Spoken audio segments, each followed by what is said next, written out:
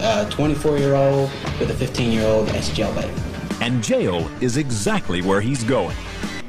There he is. Oh. He's coming in. Whether near a big city or a rural area like Harris County, Georgia, lines of potential predators find their way to our undercover houses.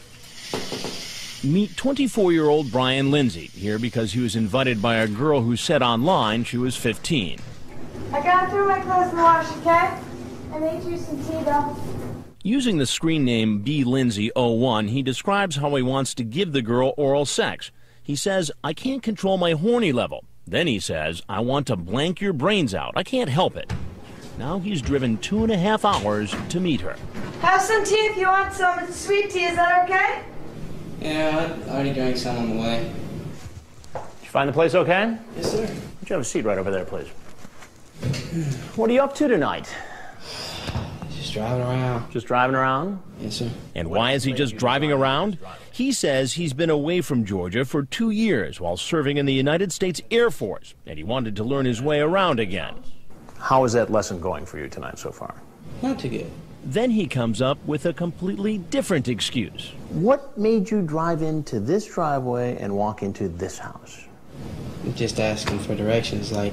Oh, so you're lost? Yes, sir. But he drops that story as soon as I read to him from his chat log. I take it you're a virgin. No, sir. Not you. I'm reading from the conversation between you and Natasha. You say to her, "I take it you're a virgin." She says, "No, but I'm no hoe." You talk about oral sex in great detail, how you like to do it. Honestly, my intention was not to do anything like that because, hey, I know it's jailbait. Jailbait. 24-year-old with a 15-year-old as jailbait. However, I do believe you can be friends with a 15-year-old and maybe go out and go bowling or something like that.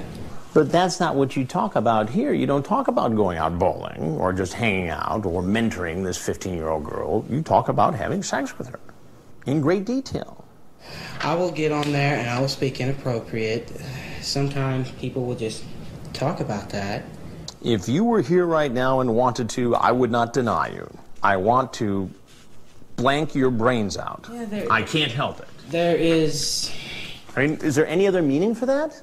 There's a difference, though, between wanting to and actually doing it. It sounds like you sure wanted to, based upon this. I can't control my horny level.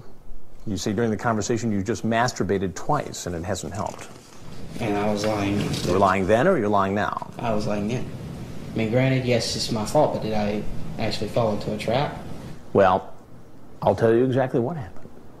I'm Chris Hansen with Dateline NBC, and we're doing a story on adults who try to meet teens on the internet and then try to meet them.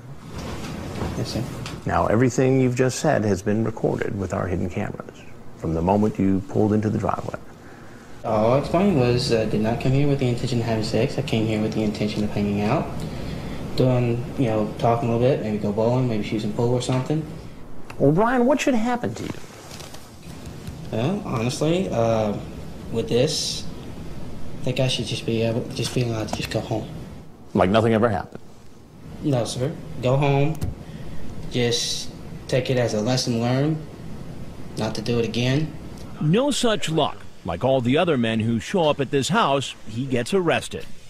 While this former military man talked even after he knew he was being recorded,